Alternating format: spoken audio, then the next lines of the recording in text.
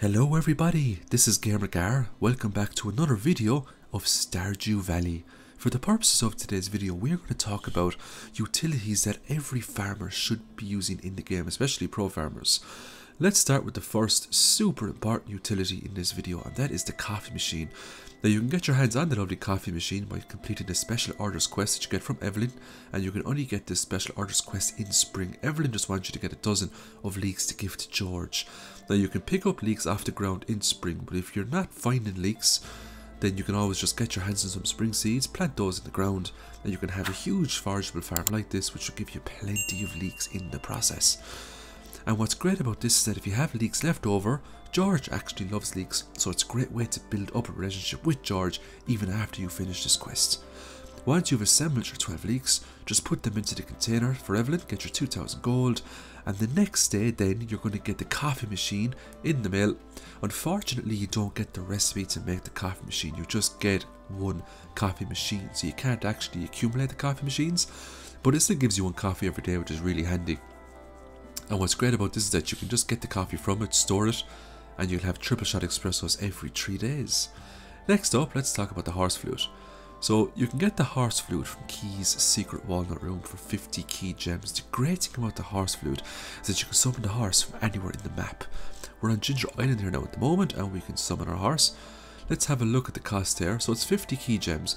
Best way to get key gems, well, the only way to get key gems is by doing the key quests.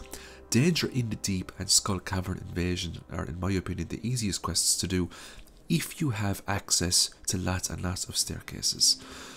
One great example of using the horse flute is that if it gets really late at night and you want to get back to your bed as quickly as possible and you don't want to pass out, you don't want to take that penalty to energy, you don't want to get fined, you know, if a Georgia co-worker or someone finds you, you can just play the horse flute, jump on the horse, you can get back to bed then, and you'll be in bed before you know it, so you won't get those penalties.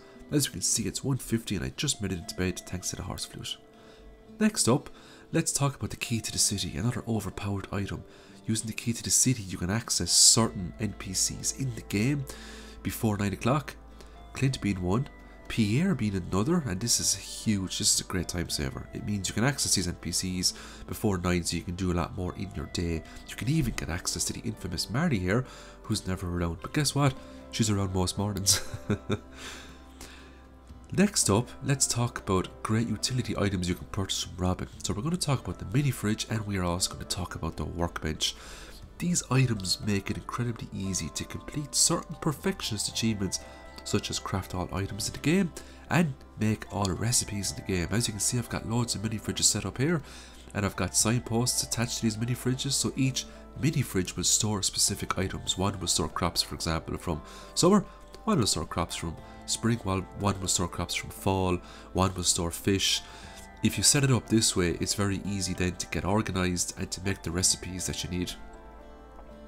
And you can even put in a lot more mini fridges here if you want to, you know, have a lot more customization going on in your farm. So you can't go wrong with tons and tons of mini fridges. Next up, let's talk about the workbench. The workbench has to be close.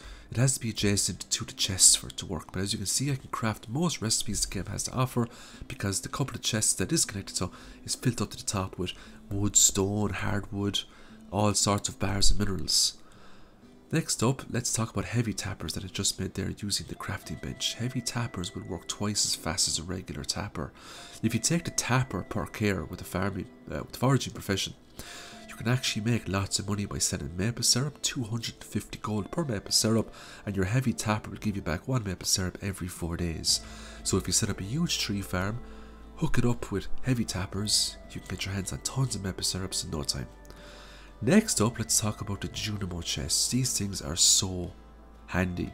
Now you need 2 in order for it to fully function, but what you do is, it basically counts as an additional storage for you. You can just walk around with JUNIMO chests, plant one on the ground if you need access to whatever you have inside. Put the main JUNIMO chest on your farm. I've mine filled up with utility items such as my fishing rod, my pickaxe, my watering can, and for whatever reason, if you need access to any of those items, you can just plop down the JUNIMO chest and take them out. As you can see here, I just took out my watering can because I wanted to enchant it. A funny note here actually is you can't actually use the watering can at the top of the volcano for some strange reason. Maybe it's just too hot. compared to the rest of the volcano cave. What's also great is that if you need to move the chest, if you don't want to take items out of it, you can just hold down left click and you can kick the chest along the ground. No problem at all. This is really handy if you need to get it out of a way of an NPC, because we all know NPCs are like Terminators in this game. They literally just destroy something if it gets in their way. Another great spot to place a JUNIMO chest is down here where the tide pools are. This is a great spot for fishing. And as you can see here now, I just pulled out a fishing rod from the JUNIMO chest and I can fish to my heart's content. When I'm finished, I can just put my fishing rod and my horse flute back into the JUNIMO chest if I want to keep my inventory clear. If I want to use those items again, I can just pull out another JUNIMO chest. So it's a really handy way to get items from wherever you are in the game. Next up, let's talk about the lovely catalogues you can get in this game. Robin has a catalogue here. It's a furniture catalogue. Now, it does cost 200,000 gold, but it will give you more or less every aesthetic item in the game. You can also get a lovely catalogue off Pierre, which will give you access to all the floors and the wallpapers, so you can customize your house to your heart's content. These catalogues are absolutely amazing for house customization. I love house customization, and I will be showing you a lovely farm tour video very soon, and it's going to have a really cool customization techniques implemented in it. If we take a look at the catalogue here, we have all the wallpapers, we've got all the flooring. I'm just going to put a wallpaper up here, and the great thing about wallpapers is that they can change the dynamic of how your house looks dramatically depending on what kind of furniture piece or wallpaper or floor item you put down. So you could spend hours upon hours going through all of the things you can get in these catalogues, placing them in your house to see what kind of a house you can make. Some people that I see on Reddit, you know, make little cafes, for example. You know, some people make clinics. I mean, the list goes on. Next up, let's talk about the golden clock. It's 10 million gold. Most players won't actually get this. If you're anything like myself, most of the time when I play through a file, I might play 1 or 2 years and I'll just stop and I'll set up a new file because I get bored. I rarely actually make it to the point where I have millions and millions of gold, so you know, to get the golden clock, but it does prevent debris from popping up on your farm and it makes your fences indestructible. Super handy for an animal farm. Next up, let's talk about the Statue of Illusions. Only 500 gold and you can use this to change your appearance. This is so handy, and this is something I never see, being talked about online or being talked about in other videos.